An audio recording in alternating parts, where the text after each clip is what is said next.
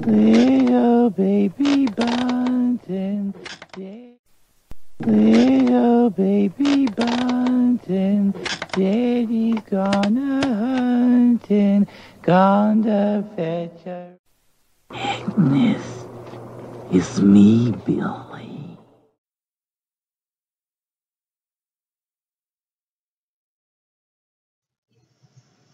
Retro Horror back for day 8 of the 31 horror movies that are Christmas related.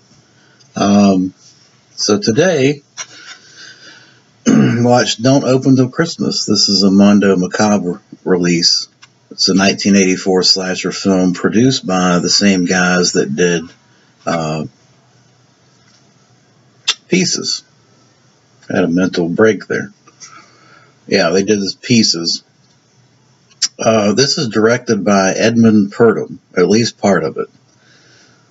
Many people already know the story that this is an extremely troubled production. They went through 3 directors, starting with Edmund Purdom, who is also the lead actor. He plays the police inspector. He apparently got pulled or left the set. Some people say he left. Other people say that he just he was incompetent as a director, and the producers pulled him. Whatever. Then the second director comes along, and he's pretty much drunk, which is what the story was. And so 2 days in, he got cut. And then a new writer and director came along and rewrote the whole thing and reshot practically the whole thing. So you've got a mess of a film. But man, what a beautiful mess! I love this film. I unapologetically like this film. I acknowledge it's a mess, but the editing is terrible. The story is just a mismatch of choppy scenes, one right after the other, choppy scenes. But man, it just has a character and a vibe that I just like, and I forgive it for its sins. The story is an interesting one. The premise is extremely interesting. You've got a slasher film, but this time, instead of the Santa being the killer Santa's the one being hunted. The slasher has hatred for Santa, which he developed as a child, much along the same lines as Christmas Evil, quite frankly, from a plot standpoint. His whole motive is to go around killing Santas, and he kills about 14 of them. Well, not just Santas. He kills 14 people, but you get the idea. There are 14 kills in this, and they're all very gruesome.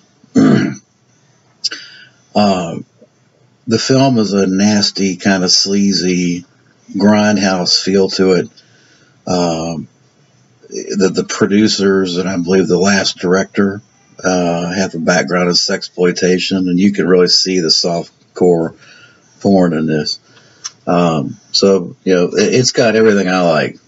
It's sleazy, it's gruddy, it's grimy, it's got a lot of outstanding kills. I mean, you got Santas getting their penis chopped off. You've got Santas getting impaled in the eye, and the eye rolling off the guy's face.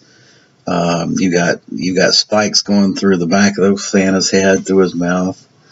I mean, it's just a laundry list of kills in this thing. And does it all tie together and make a nice, neat movie, logical movie? No, that you're not going to get that. It's not going to give you that. But what you are going to get is a very entertaining and gritty 90 minutes, as long as you don't get caught up in that made no sense. I mean, it's not going to make sense. You had 3 directors.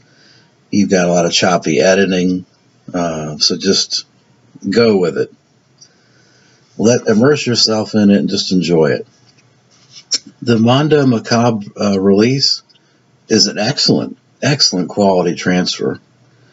I have nothing but good things to say about it. This has a 51-minute documentary with the producers. That's great. Fantastic documentary. Well worth the purchase price alone.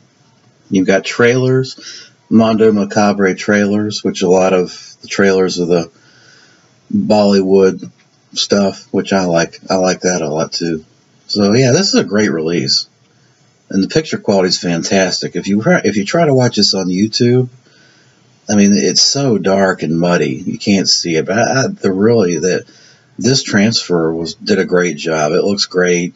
I had no trouble looking at the dark scenes. You could see what you needed to see.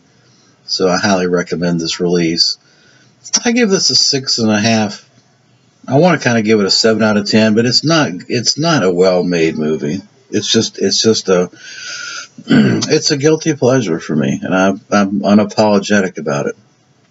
And so with that ends day 8, and I will be back for day 9. Appreciate you watching. Thanks.